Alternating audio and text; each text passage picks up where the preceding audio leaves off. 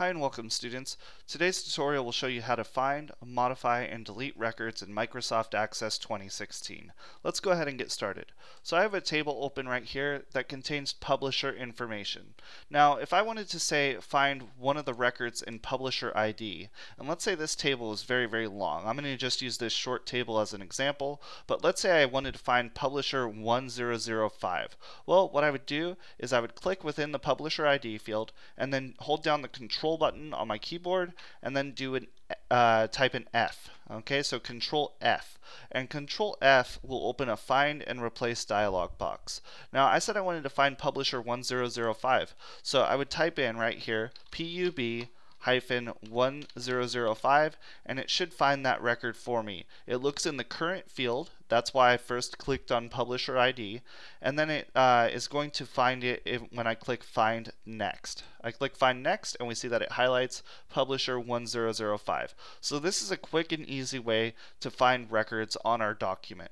So right here I'm going to click close, and our record is right here on our table, and so I could go right here and click that just to the left of this record to select the whole record. Okay, so that's how we find a document. Now let's say I wanted to modify this one, and I wanted to change the publisher to be called publisher 1009. So I would go right there, delete right after the 5 after I click after it, and then I type in a 9 and I press enter.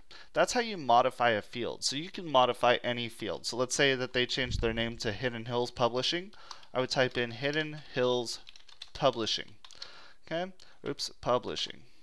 And so that's how you would modify a record. So we've now learned how to find and how to modify a record.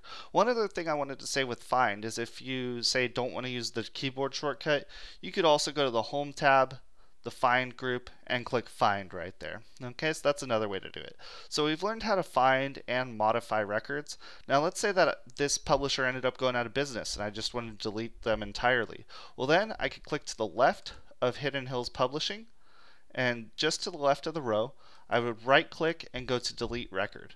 Another way to do this is to go to the Home tab, go to the Records group, click right next to the delete button right here on the delete arrow, and then click delete record. It'll ask me if I want to delete the record. In this case it'll cause one record to delete. I click yes, and that record is no longer included on this table. So now we've learned how to find, modify, and delete records. If you found this tutorial helpful, please give it a thumbs up and consider subscribing to the channel. I do have a full playlist on Microsoft Access 2016, so if you want to learn more, make sure to check out that playlist. It should be linked now. Thank you so much for watching and have a great rest of your day.